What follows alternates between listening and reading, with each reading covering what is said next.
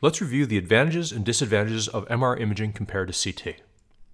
Some of MRI's advantages are its ability to provide much richer characterization of soft tissue than CT, its ability to capture motion with time-resolved imaging, and the absence of ionizing radiation, which can be of particular concern for younger patients.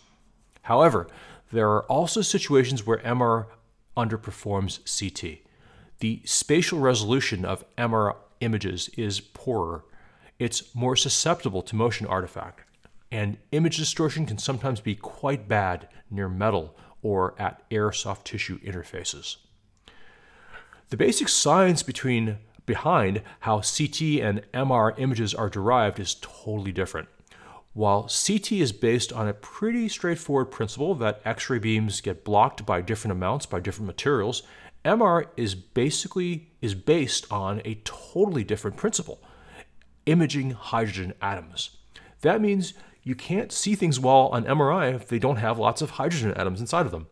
So while substances like water and fat are densely packed with hydrogen atoms and can be visualized quite nicely on MRI, substances like bone, which contain much fewer hydrogen atoms, are very hard to see. Lung is also very tough to see on MR imaging since lungs are mostly basically nitrogen and oxygen filled, and what soft tissue exists is always near an air soft tissue interface. So with lungs, you're dealing with a double whammy when it comes to seeing them on MRI. When we look at any CT image, this image is composed of thousands of pixels, and every pixel of this image is painted with a shade drawn from a grayscale spectrum that ranges from black to white. Materials like bone are painted with white pixels from the top of this spectrum, while materials like fat are painted with almost black pixels from the bottom of the spectrum. And soft tissues like liver, muscle, or fluids like blood are painted with pixels that are some level of gray in the middle of this spectrum.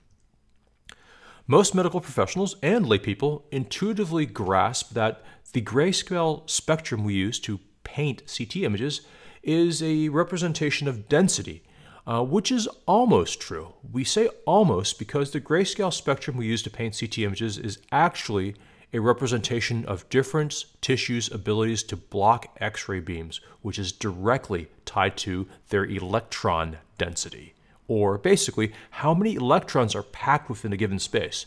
It just happens that a lot, but not all of the time, denser tissues tend to have higher electron density. So, CT images, they're just basically electron density maps. And it's important for us to have this more nuanced perspective that CT images are electron density maps, and that all CT machines basically do is create electron density maps of the body. And they don't do any other property of matter. So they're basically a one-trick pony, if you will. MRI machines, by comparison, are a pony that can do many tricks, able to create image maps of many different properties of matter, not just one. While MRI machines might not be able to create an electron density map of the body, they can create T1 relaxation time maps of the body. And T1 relaxation time is an inherent property of matter, just like density or thermoconductivity. And T1 relaxation time varies in different tissues. For example, the T1 relaxation time in normal liver tissue might be around 500 milliseconds, while the T1 relaxation time of liver tumors may be around 900 to 1,000 milliseconds. MRI machines can also create T2 relaxation time maps of the body. T2 relaxation time is a different inherent property of matter. In fact, MRI machines can create image maps of many other properties of matter too, like proton density, or water content, or fat content, or the amount of Brownian motion, and the list goes on. We'll give different sequences of instructions to the magnets and electrical circuits inside the MRI machine if we wanted to do, say, a T1 relaxation time image map versus a proton density image map. These different sequences of instructions to the MRI machine have different names. For example, the sequence of instructions for creating a T1 relaxation time image map is quite prosaic. We call it a T1 weighted sequence. Well, the sequence of instructions for creating a water content map may be called a short tau inversion recovery sequence, which we often abbreviate as STIR. All of these different sequences share one thing in common. They're all about imaging hydrogen atoms. But what makes each sequence distinct from each other is that each sequence emphasizes different populations of hydrogen atoms in the body, which is what allows us to create image maps of different properties such as T1 relaxation time, proton density, fat content, etc., instead of only one. Now, when we read a CT, pathology may often present as a deviation in the grayscale, quote, color in a structure. For example, bone that's normally white may appear focally dark gray if there's a lytic metastasis. So reading a CT therefore requires us to know what the grayscale colors of different structures normally are so that we can recognize when there's a change. For example, we expect normal liver to appear bright gray, normal air spaces in the lungs to be practically black, and normal bone marrow to be very light gray. Remembering the normal grayscale colors of structures in the body isn't too tough, since we're exposed to X-ray images all the time outside of medicine, say even on TV shows. So all of us have had a head start internalizing these normal colors, if you will, practically since we were kids watching TV. Recognizing abnormalities on MRI, however, can be a lot trickier. Where different structures normally fall along the grayscale spectrum from white to black is not always as intuitive as it is on CT, and these patterns can be different on one MR sequence versus another MR sequence. The naming conventions of all of the different MR sequences can also further complicate matters, and I like to explain this using an analogy from the pharmaceutical industry. Here in the United States, there's a popular NSAID whose generic name is ibuprofen. Now, if you walked into a pharmacy and wanted to purchase name brand non-generic ibuprofen, you'll see ibuprofen branded as Advil from the vendor Pfizer. You'll see ibuprofen branded as Motrin from the vendor McNeil, or Nuprin if the vendor is Shasen. If you wanted to purchase a formulation of ibuprofen targeted to women with menstrual cramping, you might see ibuprofen branded as Midol from Bayer. Now, let's look at an MRI sequence that creates T1 weighted images. While the sequence may go by the generic name, quote, volume interpreted gradient echo, radiologists may often refer to the sequence by the shorthand brand name the vendor who made the MRI machine gives to it. Since vendors often like shorter, easier to pronounce snazzy acronyms like Vibe or Lava, Thrive, or Tiger, which can be easier to say, especially when you're chatting about lots of them at the same time if you're a technologist. Things can get, however, confusing though when you're dealing with a department or practices where there are multiple MRIs machines from multiple vendors. I should add that this tends to be less of an issue with classic MRI sequences that have been around since, say, the 1980s, as these oldest sequences tend to be called the same thing by every vendor. So, what's the TLDR? Well, the world of MRI can seem more complex than the world of CT. You've got numerous ways of looking at the tissues in the body with MRI instead of just one with CT. It's sort of like experiencing the world around you with multiple senses instead of only one sense. The catch is with MRI that the nomenclature situation can get gnarly, and the normal grayscale color of different organs may not be as intuitive when you're first getting started reading MRI. Now, let's talk about how we put all of the different MR sequences available to us in use in the real world. Although we've got lots of sequences to choose from, the microscopic and molecular structure of different organs can be very different from each other, and an MR sequence that's very helpful for, say, studying the brain may not be helpful at all for studying a different organ like the liver. So the assortment of MR sequences we'll use when studying one body part will typically be different than the assortment we'll use for a different body part. Assembling these assortments of MR sequences to study a body part is called MR protocoling. Protocoling requires us to decide which combination of imaging sequences will answer our question as effectively and as efficiently as possible, and how large a region of the body will get imaged.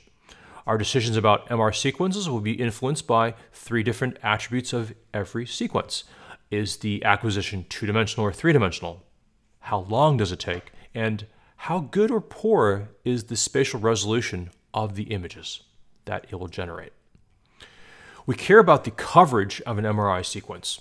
Let's say we're studying the chest and need to be sure that the entire volume in this orange cylinder is imaged. If a sequence isn't able to image a volume large enough to cover our entire volume of interest, we may need to run the sequence twice, capturing the top half of the chest first and then the bottom half of the chest on the second go-around.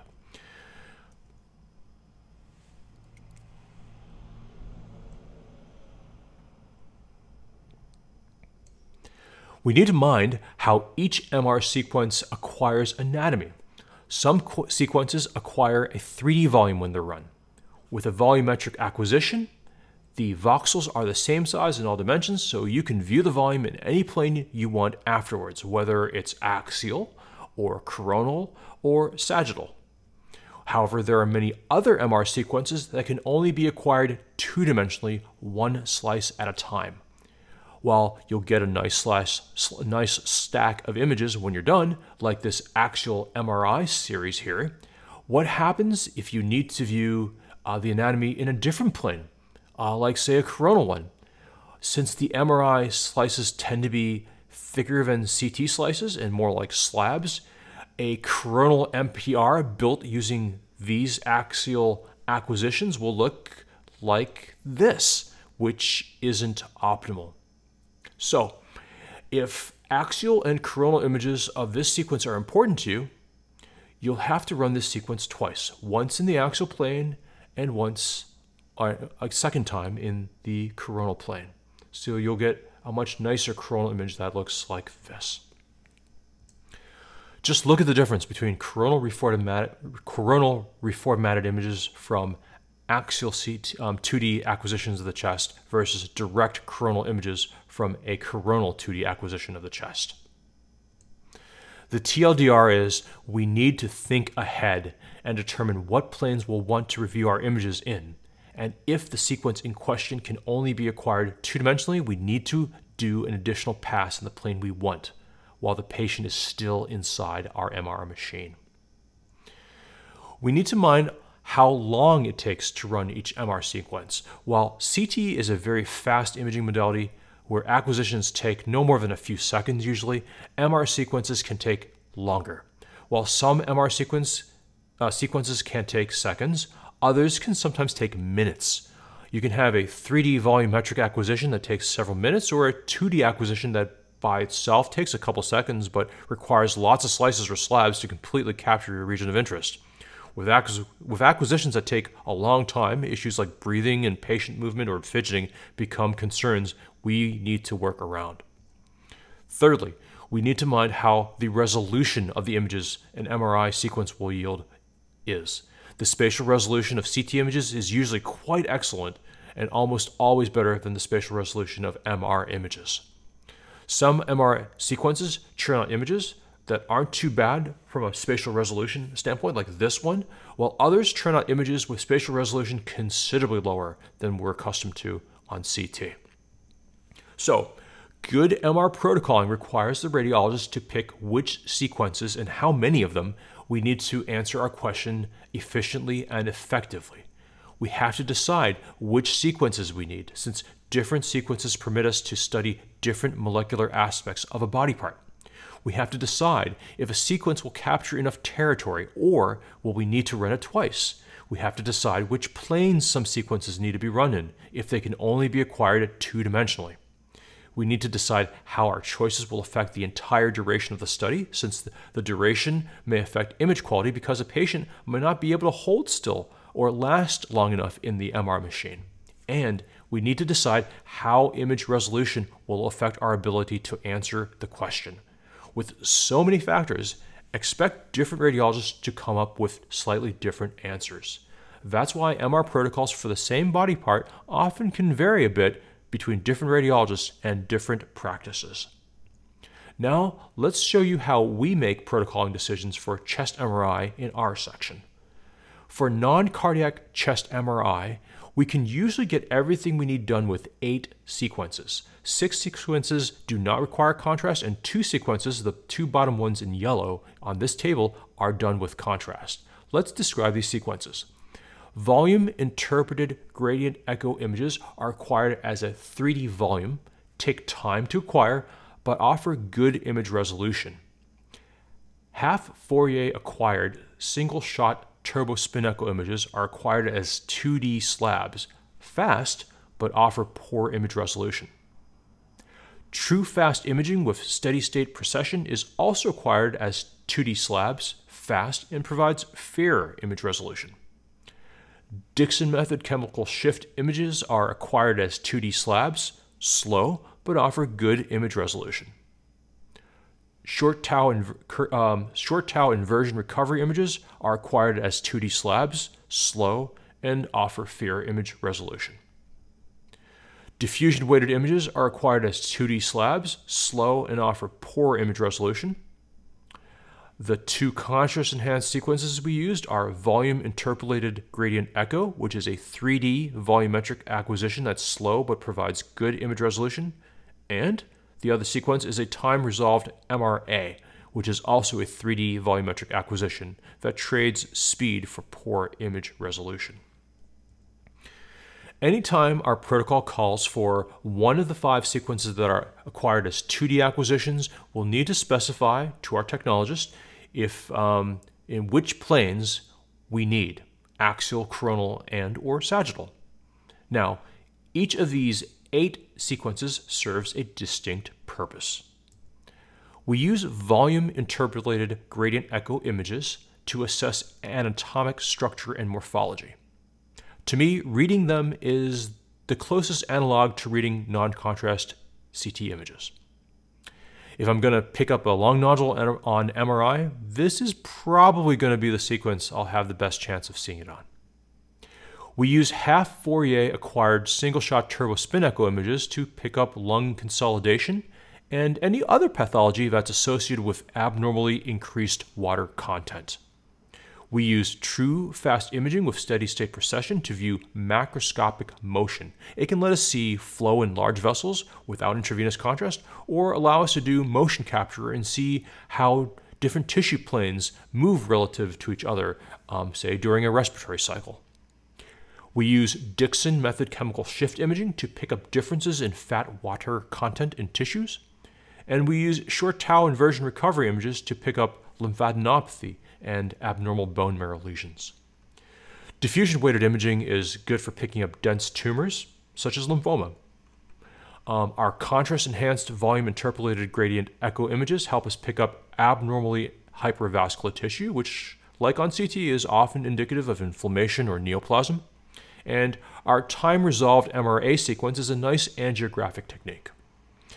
As I've been going through this table, you've probably noticed I've been assiduously using the generic names of all of these imaging sequences. And you've also likely noticed that they're quite a mouthful. That's why in real life, we'll usually use the vendor-specific branded acronyms for these sequences. Since we're a Siemens shop, I refer to the first 6 sequences as the Vibe, Haste, True FISP, Dixon, Stir, and Diffusion images. And I refer to the contrast-enhanced sequences as the post-contrast Vibe and Twist images. Now, let's show you our protocols. There's a baseline set of workhorse sequences we'll get on every chest MRI, regardless of the clinical indication.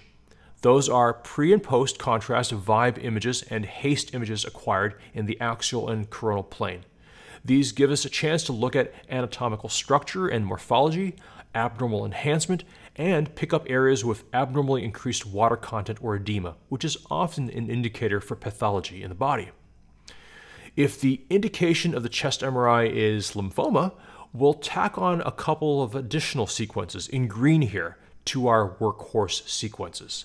Since Stir and Diffusion images are good at picking up lymphadenopathy, dense tumors and marrow lesions will include stir and diffusion acquisitions in the axial plane.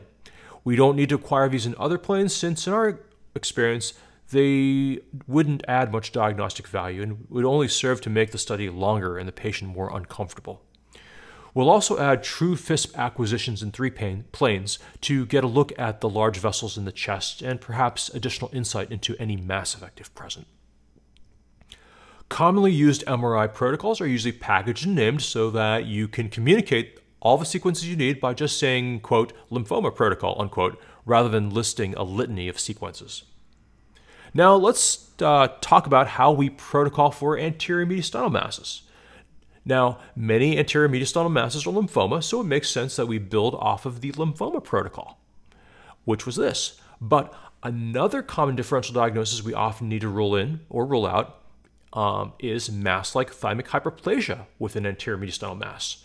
Diagnosing thymic hyperplasia requires us to find evidence of microscopic fat in an anterior mediastinal mass, a task Dixon method chemical shift imaging is good at. So for an anterior mediastinal mass workup, we'll add an axial Dixon to our protocol. If the indication of the chest MRI is PE, we'll take the workhorse sequences in magenta here and add true FISP sequences in 2 oblique coronal planes parallel to the right and left pulmonary arteries and a twist MRA sequence. The true FISP gives us a chance to pick up central PE if something goes wrong with the twist acquisition. With these 3 examples, hopefully you can see how the protocoling of chest MRI studies is a more intricate process than protocoling chest CT, and that MR protocoling requires familiarity with the different MR sequences, what they're good at, and also their limitations. Now, one last tip before we finish. How do you recognize if an image you're being shown is a CT or an MR image? Look at the margins of the bones, where the bone cortex is. If the bone cortex looks white, you're looking at a CT. If the bone cortex looks black or very dark gray, you're looking at an MRI. And remember, that's because dense calcium blocks X-ray beams well, but contains few hydrogen atoms for you to do MR imaging with.